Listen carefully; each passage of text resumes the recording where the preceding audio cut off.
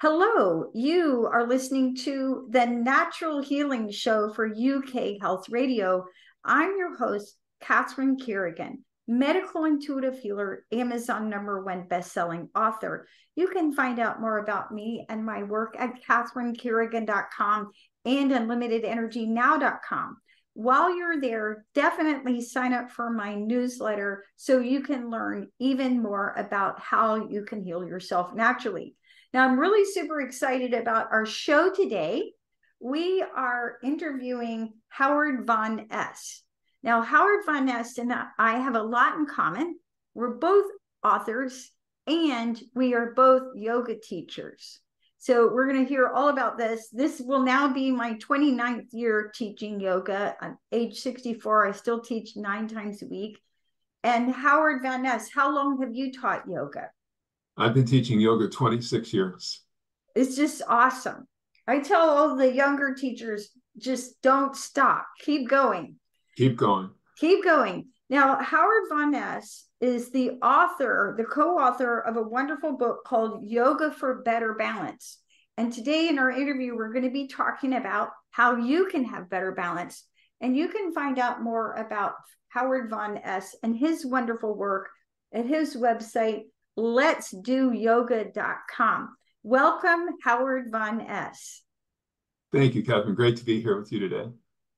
Now, when people talk about fitness, they usually think about strength or flexibility or power or coordination or core stability. But one aspect of fitness that is often overlooked and rarely discussed is balance. Now, a recent study in the British Journal of Sports Medicine found through scientific research that if you are unable to stand on one leg for 10 seconds in middle to later life, then that is an indicator that your risk of dying from all causes over the next 10 years is double. Wow. Wow. So you want to get good at balance. And if you can't balance, that is an indicator that you're not as healthy as you could be. Now, Howard VanEs, what inspired you to write a book about helping people improve their balance? Great question. So, as I have been teaching, my population, my student base has been getting a little bit older. And a lot of my students have been asking me about balance. And when I teach balance postures in a class, I could see people having some struggles with them. And my co-author, Dr. Harvey, who's a chiropractor, he's also seeing this in his population when people come in and he's doing his testing with them. He's seeing a lot of balance issues. And if all that wasn't enough, there aren't that many great yoga books about balance, unfortunately. So we saw a need and a hole in the market. So we decided to write this book. So very important. Now, as we both taught yoga for decades, which would basically mean that we're yoga master teachers, right? And one of my many certifications in yoga, I studied with Dr. Lauren Fishman, who's an expert on yoga for osteoporosis. And if you have osteopenia and osteoporosis and poor balance, and then you fall, that's when we're looking at very serious health complications. And I believe the scientific research shows that older people who fall and break their hip, 25% of them never recover. So what Howard VanEs is talking about and what we're going to be talking about today is very, very important. Yeah, actually, Catherine, the numbers that I've seen are much higher. And that if you fall and break a hip, your chances are about 50% that you're going to return to your life as it was before, with a lot of people ending up in nursing homes and many people just die because of the injury, especially if they have osteoporosis. Yes. Go ahead. One of my 9 yoga classes that I teach every week is yoga for osteoporosis. And we always start the class with balance work, right? Yeah. And what that looks like is I'll have everybody stand with one foot on a yoga block. And that and then dangle their leg. And this actually simulates walking up and down stairs. But we want to hear from Howard VanEs, the author of the wonderful book, Yoga for Better Balance. So Howard VanEs, so you're in the US, as am I. What is the prevalence of balance-related falls in the United States? What are the statistics show? Yeah, about 3 million people a year have a balance injury, and about 800,000 of those people will end up in the emergency room. So pretty high numbers. Wow, that is a lot. Yeah, and once you reach 50, the incidence of having a fall injury dramatically increase.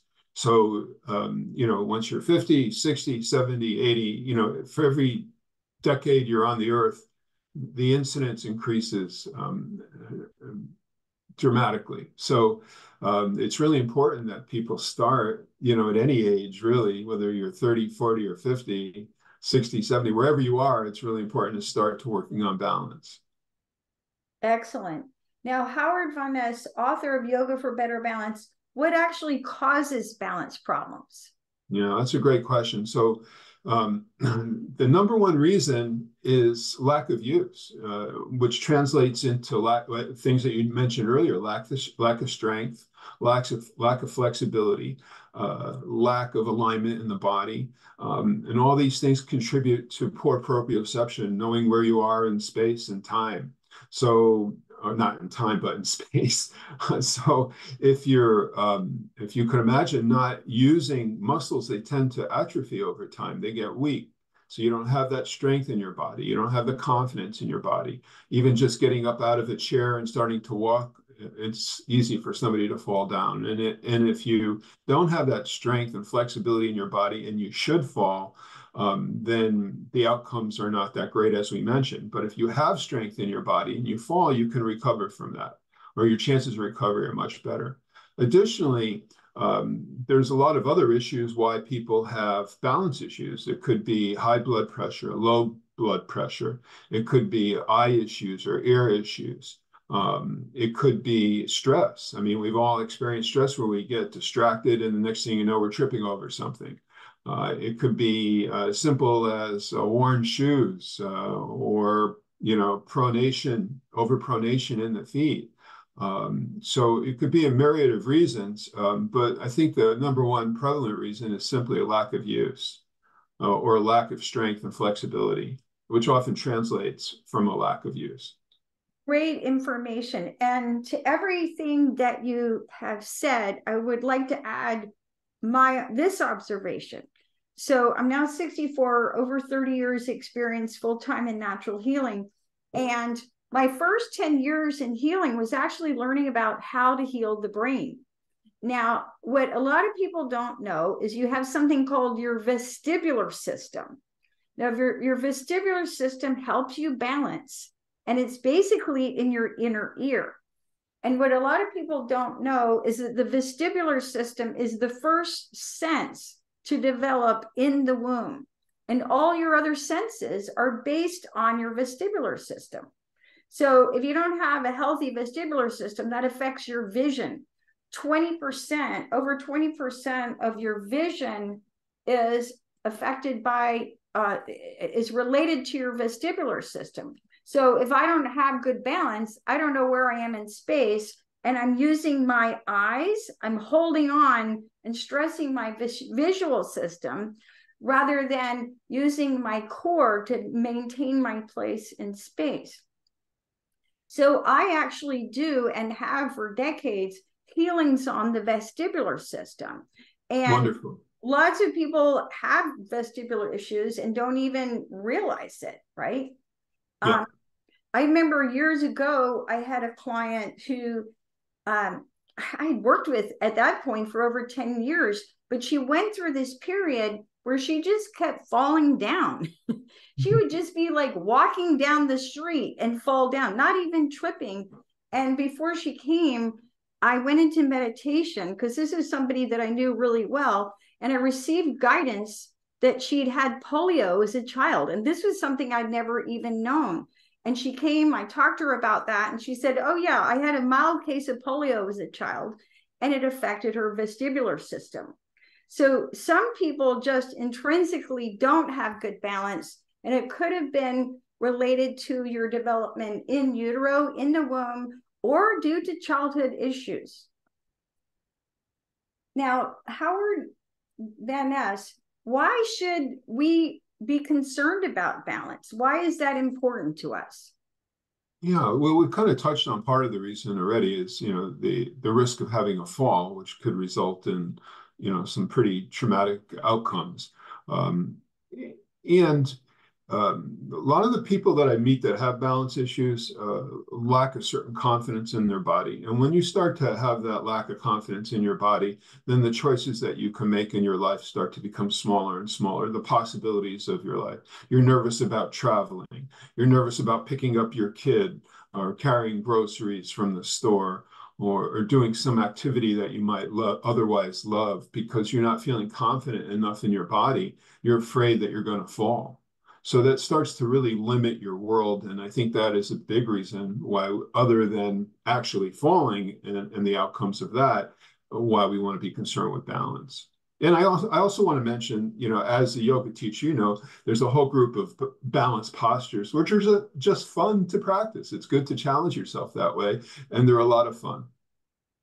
Wonderful. Now, and again, I would like to add also, I remember when I studied yoga for osteoporosis, one of the questions on the test was, if you fall, what are you most likely to break?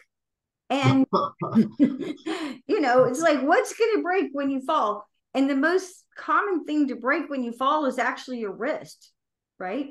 Your wrist, then your hip, and then your spine, right? Yeah, and collarbones too. And collarbones, yes. So my own mother, who's now 86, and I adore her, a couple of years ago, she was going to her needles point store, and she was so excited about getting her yarn that she didn't notice the uneven sidewalk and fell and broke her wrist. And I went down to Savannah, where I grew up, to take care of her afterwards. And I'll never forget seeing the x-ray of her hand. And the bones in your hand are so small. So if you think about breaking those, and she was in tremendous pain. Yeah. So it's incredibly painful. So Howard VanEs, let's help our audience. Can you give some suggestions on 3 simple balance exercises almost anybody can do to improve their balance?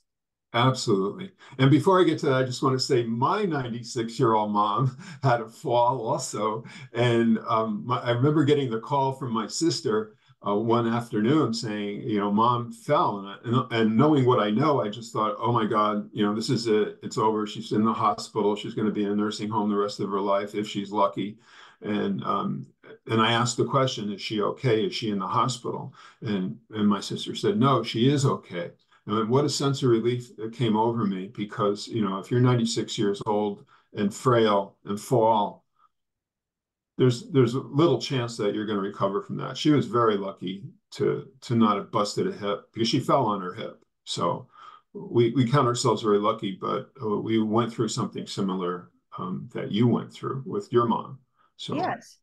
And when you're 2 years old and you fall down, or you're a baby and you fall down, you just roll on your butt, that's right. right? That's right. Yeah. But again, when we're older, you can significantly hurt yourself. And I remember my dear mom, had to be on pain medication, and I slept in the bedroom next to her, and I would, put the timer for, she could only have the pain medicine every 4 hours. And about 3 hours or 3.5 hours, she'd be like, is it time yet? Because she was in so much pain. So again, we want, Howard VanEs and I want to help you so you don't go through what our mothers went through, right? Right. Yes. And my mother eventually recovered, but hand had to be in a cast. And then she had to do physical therapy on her hands, which was also difficult. Yeah. It must have took a long time for her to recover. It did. Right. And one of the things that we know about connective tissue, which is the fascia. The fascia takes about 6 months to recover. Howard VanEs, from your experience of helping people with balance, if they break a bone, their hand, their hip, or their spine, how long does it take for bones to recover after a bad fall? Well, you know, it varies, and it varies a lot by age. And of course, the older you get, the longer it's going to take. And what I've seen, through my students in my classes, it could be 6 months, it could be a year, it could be 2 years, depending on the person, how fit they are, and what age they are. So it takes some time. And I also want to answer your question about, what are 3 exercises that people can do? So one exercise I really like a lot, is just standing in front of the wall doing toe raises. So you're just standing in the wall, your fingertips are on the wall for a little support if you need it. And then you can just lift your heels up and down, up and down. You could do that about 10 times and then turn your toes in, do it again 10 times and then turn the toes out and again, do that 10 times. And this is working the entire leg from the foot all the way up through the hip and the core. So you're getting a lot of benefit from doing these. And I haven't seen anybody who can't do it unless they have, a major foot issue. So you're building strength in your foot and your toes, which is really important because over time, if you're not working your feet in some way, you're starting to lose strength and flexibility in the feet. And what ends up happening is you start developing all kinds of problems with the feet, where you start to get pronation or supination or other issues in the feet, which, your foot is the connection to the earth. It's where where balance starts physically, is at the ground level. So this needs to be strong, and one great way to work the feet are with heel raises or toe raises. But it's also working the ankle joints, working the legs, the muscles in the legs and the core. So you're getting a lot of benefit from that relatively simple and quick exercise. The second exercise I really like is just getting up out of the chair. So if you're sitting in a chair, you can put your hands on your shoulders, or you can just use the sides of the chair if you need to, and you stand up. And then you sit down, and then you do that over and over again, say 10 or 20 times, and then take a breath or two and do it again 10 or 20 times. And this is also working almost everything in your body. It's working your legs, it's working your core, it's working your upper body a little bit, and it's taking you through a range of motion. And a lot of people fall down when they get out of a chair, when they get up from sitting, because they're not standing fully, they're not sure where their body is, they trip over their feet. So this is not only helping to build strength and flexibility and proprioception overall, but it's also teaching people to be very aware when they get up out of the chair before taking their next step. So that is of great value. And then the third thing, and just to back up for a moment, that movement is very much like a yoga posture we call Utkatasana, or chair pose.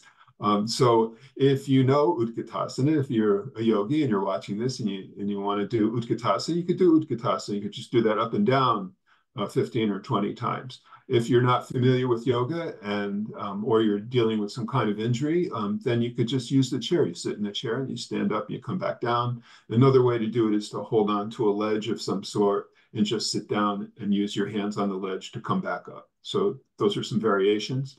And then I really like tree pose because we get you standing on one leg. You can do this in front of a wall if you need to, or you could do it standing in the center of the room if you have that capacity. But you could have your fingertips on the wall, and then let's say you stand on your left leg and you bring your right foot to your inner left thigh, or you could bring it to your calf. And then if you have a lot of issues that are preventing you from doing that, you could just simply turn your right foot out and bring your right heel onto your left ankle, which gives you the feeling of tree pose. It's a starting tree pose, let's call it, a seedling tree pose, let's call it, before you do the tree pose. So like you, I teach one class a week that is for seniors, and I take them through that kind of sequence. I have them do the heel raises. I have them stand on one leg, and then I have them bring their right heel onto their ankle, and then for those that are ready, we take the leg a little higher onto the calf or the thigh. So there's a nice building sequence for them. Great information. And with that, let's take a break and listen to a message from one of our commercial sponsors here at UK Health Radio. You're listening to Catherine Carrigan, medical intuitive healer, also author, also yoga teacher, and Howard VanEs, the author of Yoga for Better Balance. We'll be right back.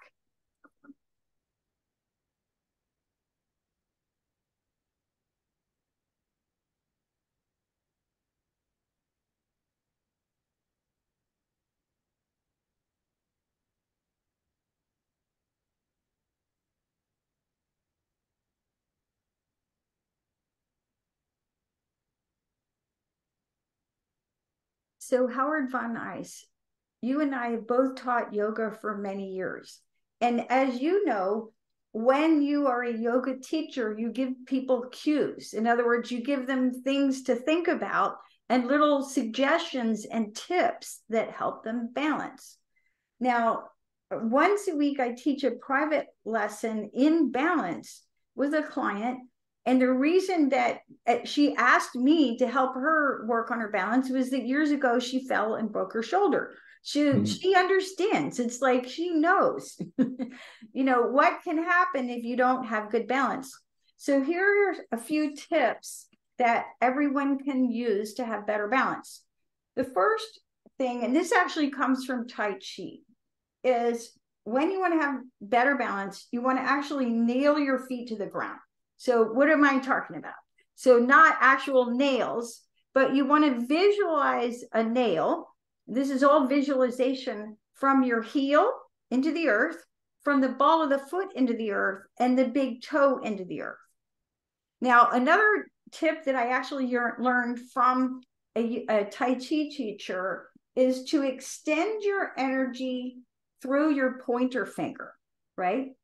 And what's interesting about this is many of us have seen photographs of the picture of the Sistine Chapel, God and man, where God and man are reaching towards each other through the pointer finger. So what's so special about extending your energy through the pointer finger? When you extend your energy through the pointer finger, whether I'm just pointing with my pointer fingers or opening my hand bones or having my hands together, when you reach through the pointer finger, your energetic system goes into what's called coherence. And coherence has been studied at the Institute of Heart Math. So basically, you go into a high degree of mind-body connection. So just reaching your energy through the pointer fingers.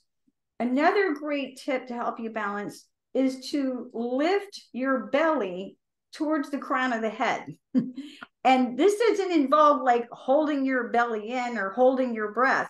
But when you lift your belly towards the crown of the head, you actually extend your spine. And when you line up the crown of your head with your tailbone, you come into better posture. And the definition of good posture is the place where you're most biomechanically efficient. And then finally, I'm coming up with some other tips that I give when I'm helping people balance, is to fix your gaze. So if you do a little experiment, if you just look all around in all directions, if you're looking around, you absolutely lose your balance. Or your balance is definitely affected. But if you look straight ahead of you about 6 feet, and in yoga, we call this your drishti, right? Your focal point.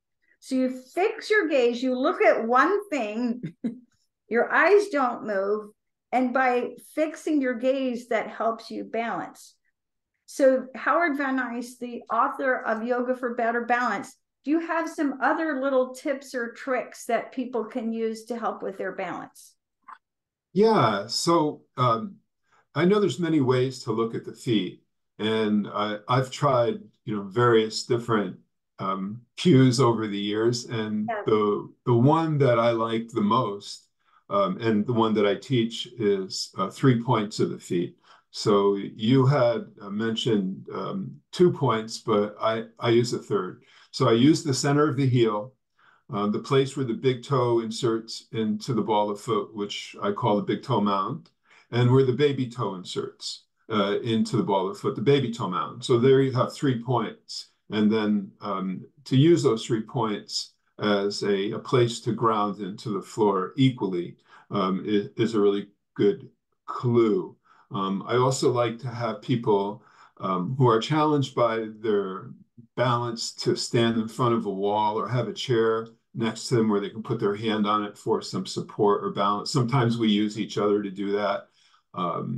Also, I think the core is really important too. So, you talked about alignment and lifting the stomach towards the head, to make sure the torso is right over the hips and the posture like tree pose, for example. But, there's many standing postures and there's many ways to work with balance. So that's not always possible, depending on the posture that you're in. So like if you're in a posture like eagle pose or Garudasana, your torso is not going to be right over your hips. But the spine needs to be aligned anyways. So that connection to the floor. And then also I like to take a posture like Utkatasana, chair pose, or a half squat, where people can really feel their feet against the floor, and then mirror that when they start to get to the more challenging balance postures. So those are cues that I like to share with people for help, and just to be mindful, as they go through their day. I had mentioned stress earlier, or if you're distracted, it's easy to fall down. A couple of years ago, I was out in my backyard and I was attacked by an evil garden hose, and I fell down. Fortunately, I was able to get my hands in front of my face, and I came that close to the floor, but to the ground, but I was distracted. I wasn't watching what I was doing. So just being present, we teach that in yoga, but it's important in everyday life as well. Great information. Yeah. And I was out kind of along those lines. I was out walking my dog one day, and a neighbor dog who happens to love my dog, came and just leapt on us. And it was like 1 minute I was standing and the next I was on the ground. Yeah. And this is what we're talking about with balance, is that a lot of times when you start to fall, it happens before you're even conscious of it, right? Yep. So you want to really train your nervous system and train your body so that when you start to fall, that the unconscious parts of you that you've trained through your balance training can kick in. Now, in my case, when the dog jumped on me, that was it. I was on the asphalt, right? Yep. Yep. But there again, because I am healthy and my muscles and my bones are healthy, then I didn't break anything, right? Yeah, you're fortunate, yes. Yeah, very fortunate. Now, Howard VanEs, the author of Yoga for Better Balance, how does balance training improve our core? Because so many people think, oh, to improve my core, I need to do Pilates. That's a funny question. The Pilates part, I won't get into that. Yes. Okay. But so look, and you probably know, all movement starts at your core, and your core is the center of your body. Let's define the core. It's your abdominals, it's your back, it's your side bodies, it's all through here. And every movement begins from there, whether it's standing or sitting or walking, or almost every yoga posture we do this is involved. And if this isn't strong, if this isn't toned, then the rest is not going to work very well. Simple as that. Great answer. And when you do balance poses, you're getting the front and the back of the body working together, right? Absolutely. So there's that not only does the core have to be strong in order to have a good balance, but doing balance postures and things to improve your balance will improve the strength of your core. So it works both ways. For sure. Now, as you know, and I'm sure you would, and I agree, when I'm teaching, I'm always thinking about who am I teaching, right? So I'm not going to teach my 70-year-olds, standing big toe pose, right? Which is the pose where you stand on one leg, grab your big toe and extend it out, right? Right. Maybe not first thing, right?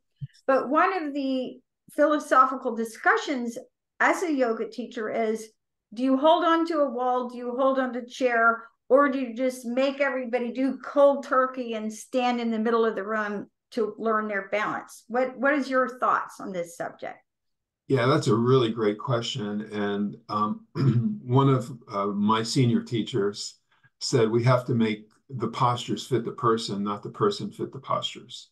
And as I work with an aging population, um, I don't want anybody getting hurt. That's my number one priority. You know, we're here to make people's lives better, not cause them injuries because they can't do something that I ask them to do. That would be terrible. So I need to make the postures fit my students.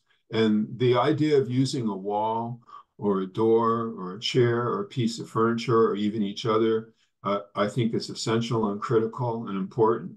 And I think it also adds interest. I mean, I think one of the great gifts of BKS Iyengar was the concept of using props, the concept of using blocks and straps and chairs and other devices that help us understand what the posture is about to make it safer and make it more accessible. What's the point of doing a posture if you're straining to do that posture or you're risking your health? That doesn't make sense to me at all. Great answer. And, you know, I would have, let's say I'm teaching an older population, I'm teaching them tree pose. I might start with them having their hand on a chair and starting in a beginner version where you lift the ankle off, you know, 1 foot barely above the ankle. And then as they get more confident, go from, because you're using the chair for partly for proprioception, which is knowing where you are in space. So one hand on the chair, and then 2 fingers onto the chair, and then 1 finger on the chair. So you're not Great. really leaning, and then slowly reaching both arms up. I like that, Catherine. I do that at the wall where I have people start with their fingertips on the wall, then I have just one hand and just one finger. So very similar to what you're doing. And I like what you're doing with the chair and the finger. I'm going to do that in my class.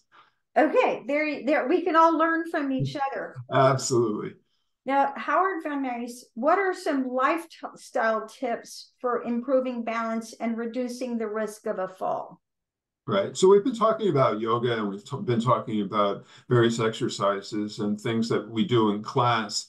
But in our home, there's many things that we can do to prevent a fall. So some simple things, you know, making sure that the pathway between the kitchen and the master bedroom are clear. You know, there aren't the kids' toys or the grandkids' toys or other things on the floor, that we're using non-slip mats in the kitchen and in the bathtub, that we check our shoes. So, you know, we get comfortable with our shoes and the heels can start to wear one direction way too much, or the toes or one side of the shoe wears too much, or maybe they're not even supportive to begin with. So our gait is everything. We talked about how important your foot is against the ground. And if you're not starting off in an even on balance, then you're going to increase your chance of a fall because you're not getting the proper support underneath your feet. So look at your shoes. Also, the way that you sleep. So a big issue for many people is that they like to sleep on their stomach. And what that does is it turns the head this way and causes a lot of disruption in the spine, or the spine to be out of alignment. And you're sleeping like that all night long and you wake up, and a lot of people who sleep on their stomach end up with back problems because the spine is out of alignment and the hips are out of alignment. So it's really important that you look at how you sleep. If you're a stomach sleeper, I encourage you to start sleeping on your side or on your back instead. So those are some simple things that people can do. Also yearly, you know, you earlier in our conversation, you talked about the vestibular system. It's really important, especially as we age, to get our ears and eyes checked annually or however frequently your healthcare practitioner recommends. These are simple things that we can do to help from a lifestyle perspective. Great information. And I would also add to this is it's really critical to resolve foot issues. So, Yes. so for example, many of us as we age, I have, for example, a Morton's neuroma on my left foot, which is actually a tumor on the end of the nerve. I thank God that doesn't hurt anymore. But there's plantar fasciitis, and many people with diabetes lose their feeling in their feet. Yeah. And so if you have any foot issues whatsoever, whether it's plantar fasciitis or Morton's neuroma, or you have diabetes and you're losing the feeling in your feet, it's really critical for your balance that you do whatever is necessary to fix your feet, right? And another practical suggestion that I actually gave my client who I help with balance is there's a little device called yoga toes. So yeah, Howard VanEs, we're both yoga fans, so we know all about yoga. So there's something called yoga toes, and basically these are fancy toe separators. They're gel toe separators, so that if you've got pain in your feet, let's say you're watching a movie, you just put on your, or you're sitting at your desk, put on your toe separators, and it's gonna spread your toes and open up the fascia and the connective tissue in your feet. And they're incredibly beneficial for relieving foot pain. Right?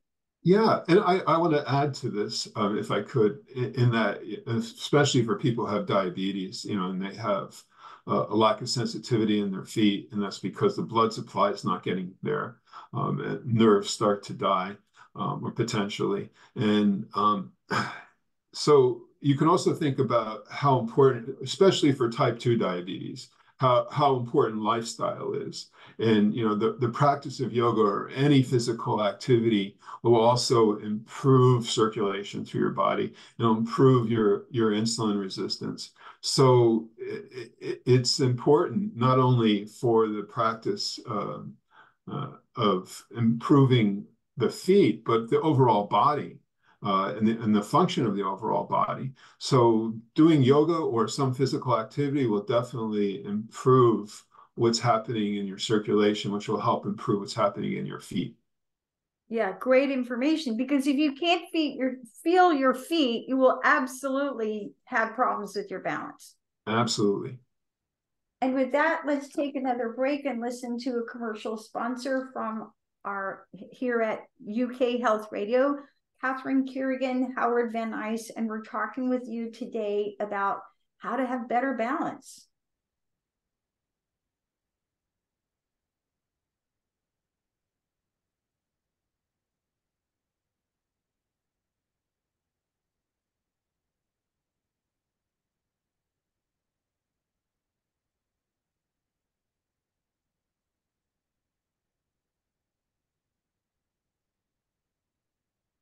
So, Howard VanEs, you and I are both yoga fans and yoga master teachers.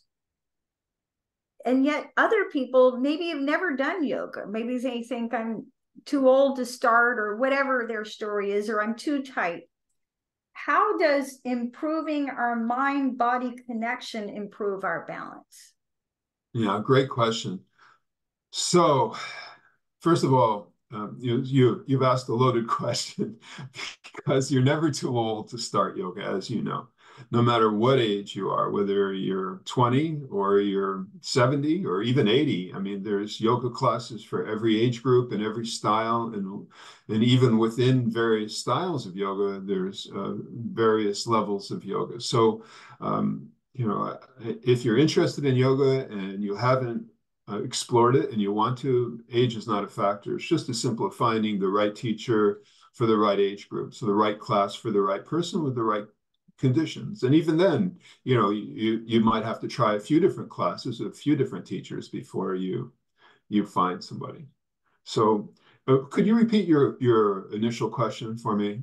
Yeah, which is, how does improving our mind-body connection improve our balance? I mean, some of my clients, when I work with them on their balance, the issue is they're just in their head so much, right? Yeah.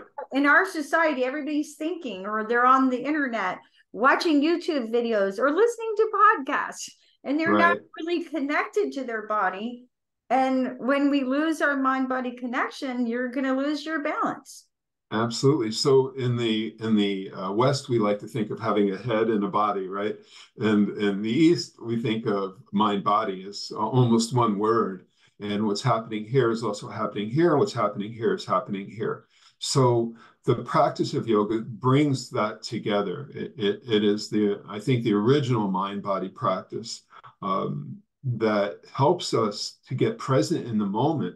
So when we feel something that's happening in our body, we're not cut off from it. We can say, oh, this is happening in my body, and I need to do this, that, or the other thing to help with that. Or vice versa, if something is happening in my head, oh, I'm feeling really stressed out, or I'm having trouble thinking what's going on for me. I'm also noticing I have an upset stomach, or I'm feeling some anxiety, or I have a lot of energy and I don't know what to do with it.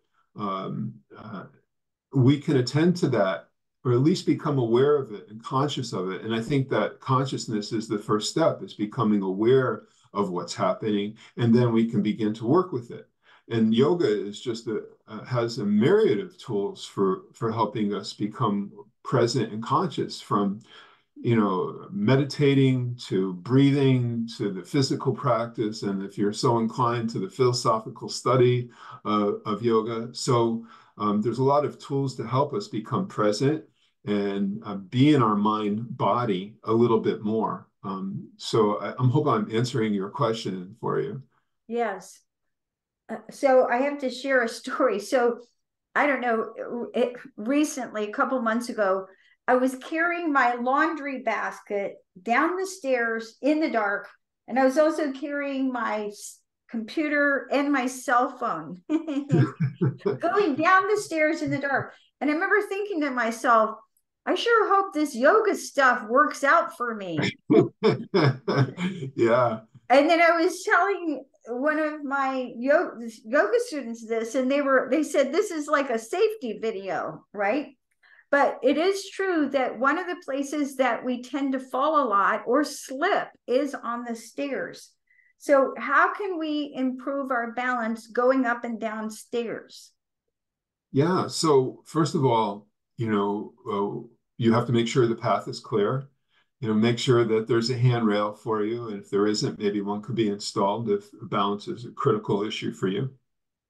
But that movement of bringing the leg up and down, we want to have flexibility and we want to have strength. And there's so many postures in yoga that help us do that very thing. We talked about some of the postures, like uh, um, Utkatasana, chair pose, or doing a half squat, or even just Tadasana, just standing straight up.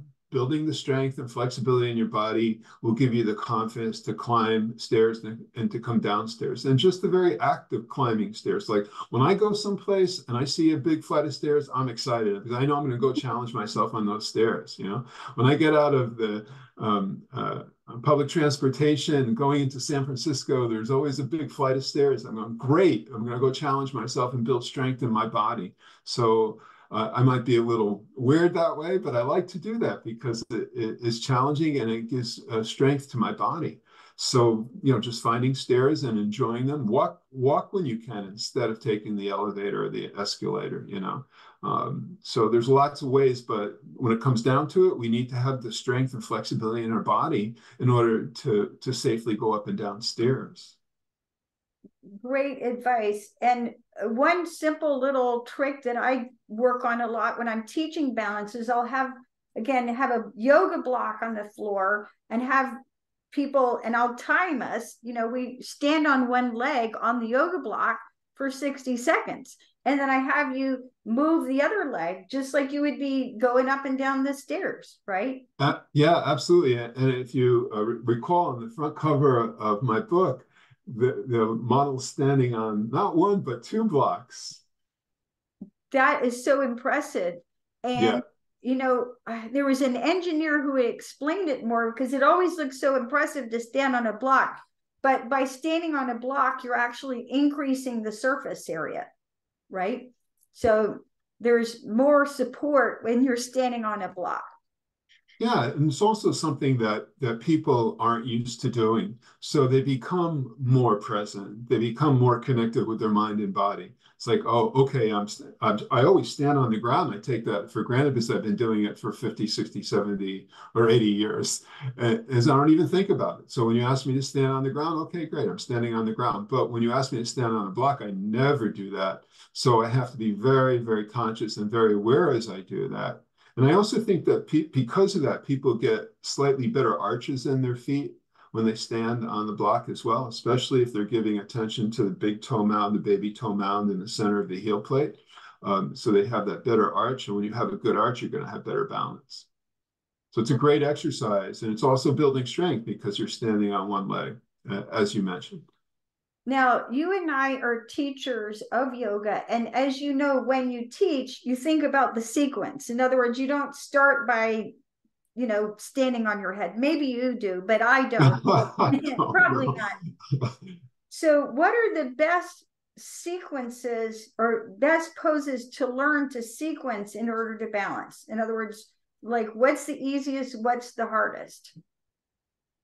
Yeah, so so in our book, in the back of the book, for people who have never done, people who are sedentary or away from activity or away from yoga, we have a series of simple exercises that people can do. A lot of them are start in a chair, but let's say that that's not necessary for you. I really like starting with a posture like Tadasana, which brings the body into alignment, and we can feel that grounding into the earth with our feet, and identify those 3 points that we talked about. So that would be a good starting place. Downward facing dog pose is a good starting place.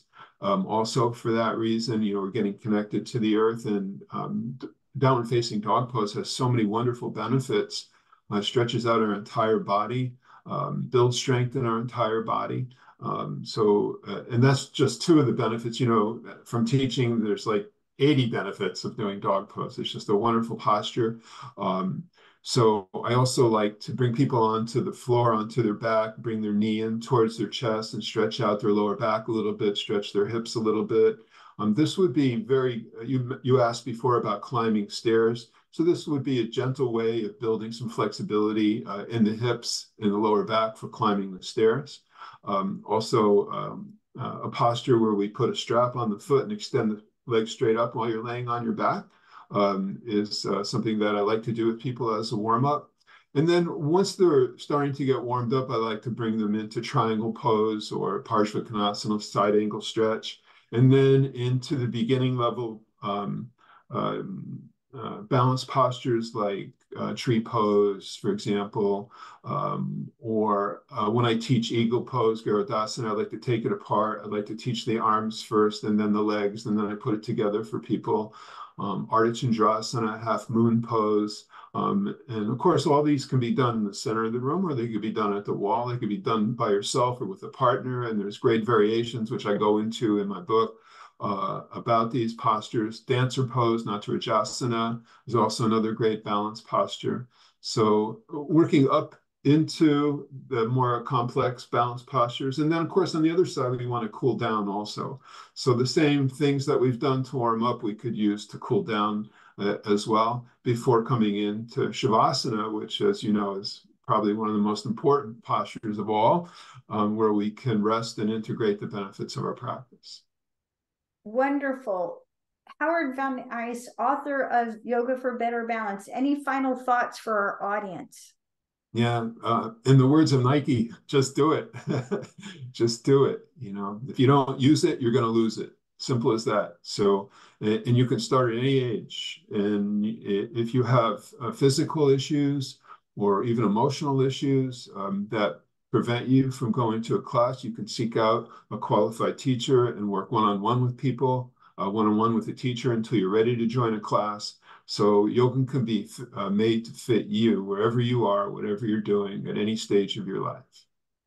You've been listening to the Natural Healing Show for UK Health Radio. I'm your host, Catherine Carrigan, medical intuitive healer, author, and yoga teacher. You can find out more about me at catherinecarrigan.com and unlimitedenergynow.com. Our guest today has been Howard VanEs, author of Yoga for Better Balance, and you can find out more about Howard VanEs and his wonderful work at his website, letsdoyoga.com. And remember, when you work on your balance, you are preventing injury, you're delaying death, literally. You're working your core, you're strengthening your joints, you're improving your mind-body connection, and you're coming home to your body. Thank you so much for listening, and we'll see you next time.